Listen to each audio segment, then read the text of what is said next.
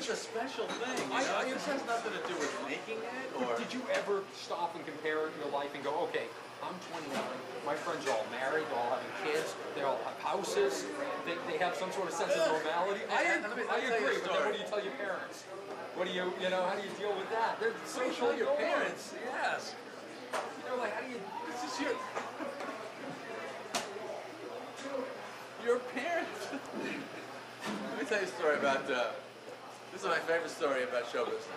Glenn Miller's orchestra, they were doing some gig somewhere. They can't land where they're supposed to land because it's a winter, snowy night, so they have to land like in this field and walk to the gig.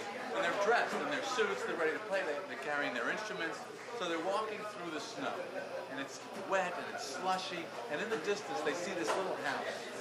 And there's lights on the inside, and there's a curl of smoke coming out of the chimney, and they go up to the house, and they look in the window, and in the window they see this family.